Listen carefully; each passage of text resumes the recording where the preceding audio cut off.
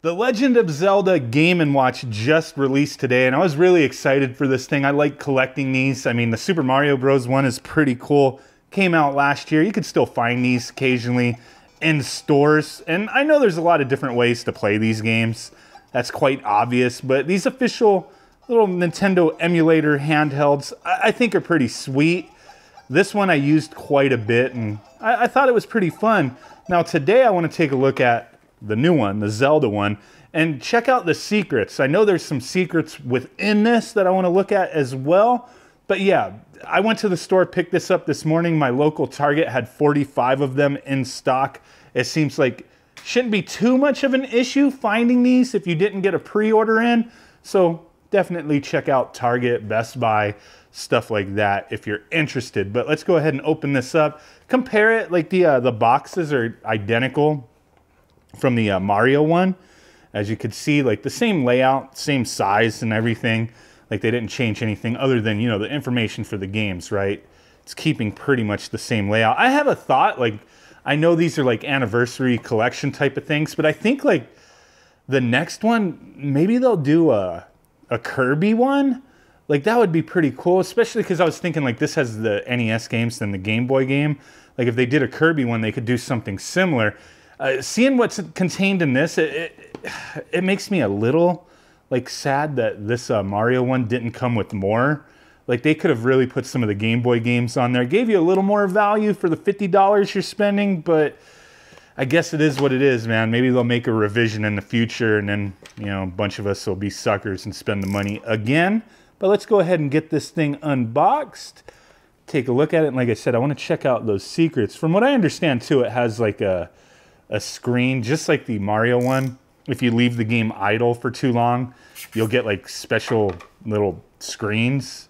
And I'm pretty sure one of them, Link's Awakening, because this does have Legend of Zelda, Zelda 2, The Adventure of Link, and then Link's Awakening for the Game Boy. I'm pretty sure this one has multiple like snooze screen type things. So let's go ahead and get this open. Special thanks. And then we also do get a Vermin, the Link version Game & Watch game. Let's see how this is packaged. What's another paper in there? I remember, oh, you get a point code. Oh no, I can't show the point code. Wow, okay, cool. 300 points.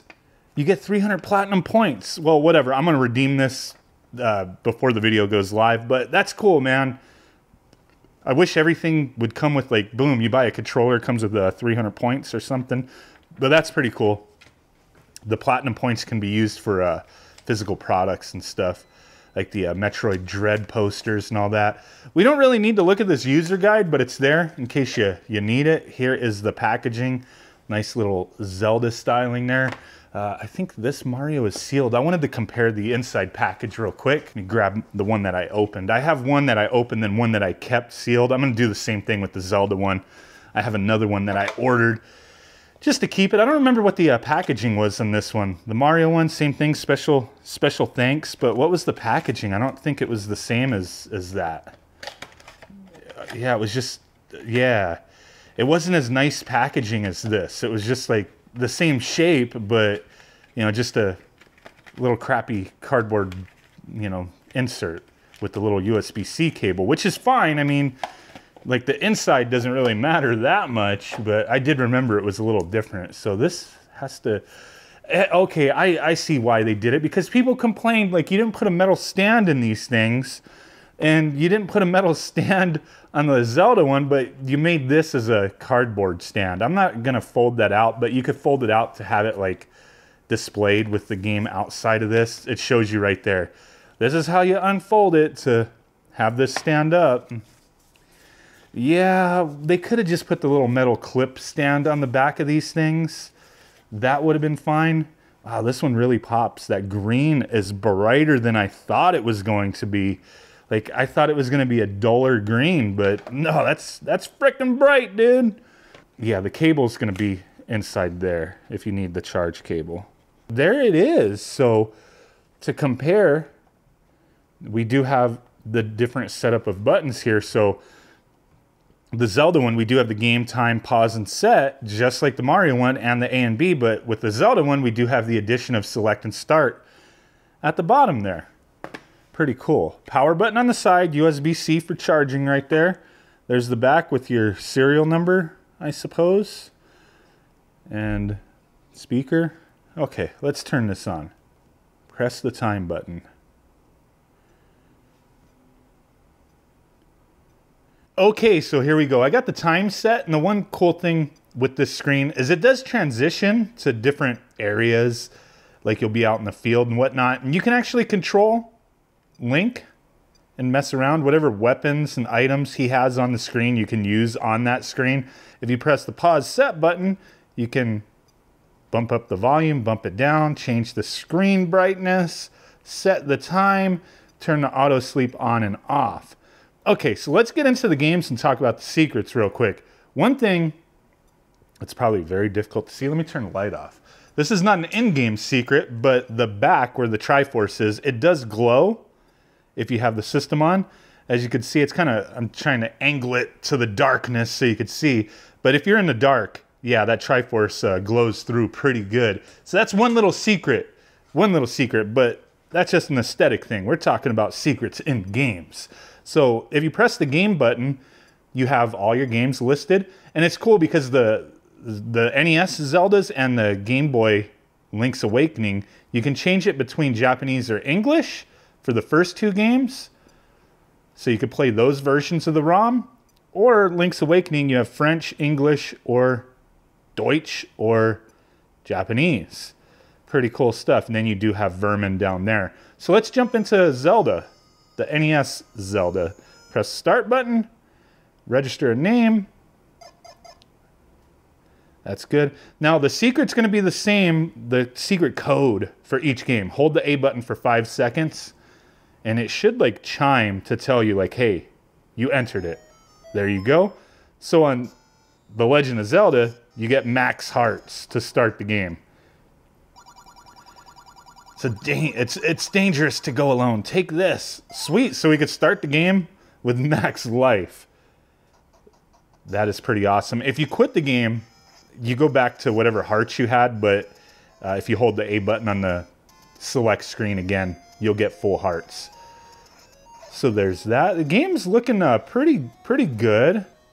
No like weird screen tearing or anything. I did mess around with this for a moment before I started recording this section again, just to double check stuff. But yeah, the screen is looking good. The game's playing fine. So let's go ahead and move on to the next game. But I am gonna wait a moment so this can go to the snooze screen. So we'll be back showing you that in a second. Okay, here we go. Zelda 2, The Adventure of Link. Let's jump into it. I already have a game started, but haven't started playing it. Same thing, if we hold A for 5 seconds, it'll jump into the game. Cheat in action, and each game the cheat is something slightly different. For Zelda 2, you start the game with full magic and full health. Pretty sweet stuff. I remember like not owning this game back in the day when I had an NES.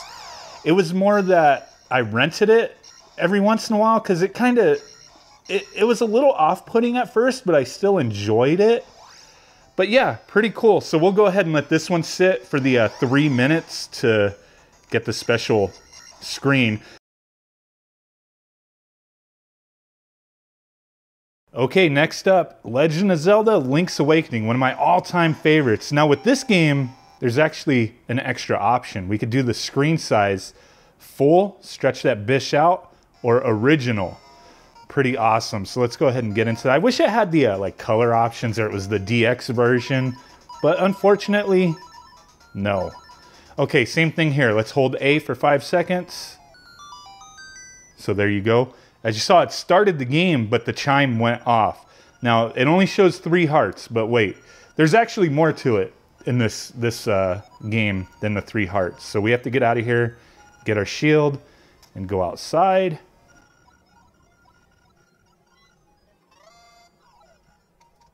Exited the house and we have full hearts. Now we need to go to the beach to get our sword, and that's where the other extra comes into play.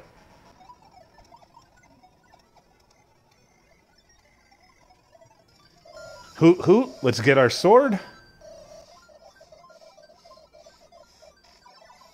You found your sword. Now check it out. As soon as we equipped it,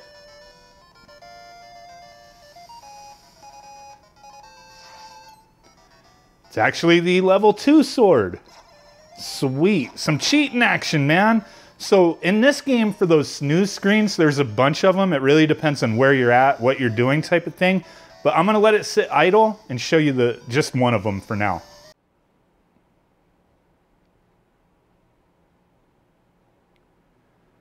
Okay, so we got one final game to take a look at. I've tried everything with different button combinations on the time screen to see if there's any other secrets. If there's anything you've discovered, let me know.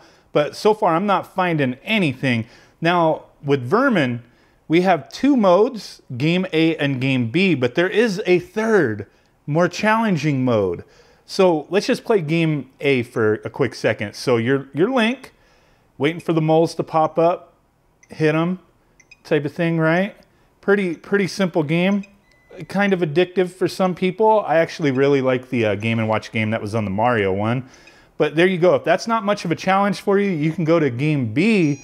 But then also, if we reset the game, like if you just start the game and you're on this screen, hold A for 5 seconds, the game will start. And you see it says Game A at the bottom. After 5 seconds, boom, we're in Game C. A lot quicker. Oh my God. There's like no way to keep up on that. But yeah, there you go. Lots of little secrets, little extras you can mess around with in this game if you want to cheat and whatnot for all the different games that are included. I think this is a cool little thing. I know some people can't justify the price, but I think it's a neat piece of hardware. I hope they continue making these things. Like I said, maybe a Kirby one would be pretty cool. A Metroid one would make a lot of sense as well. You know, keep making them, Nintendo. I'll buy them. I think they're pretty cool. Do wish they had the stands on the back though, man. Like that would be nice instead of the box as a stand. But there you go. Let me know what you guys think. Did you grab one of these? Drop a comment down below. Appreciate every single one of you guys. And with that said, give you guys a big ass blurry thumb butt across your screen like a Bigfoot. Catch you on the next one. Bye.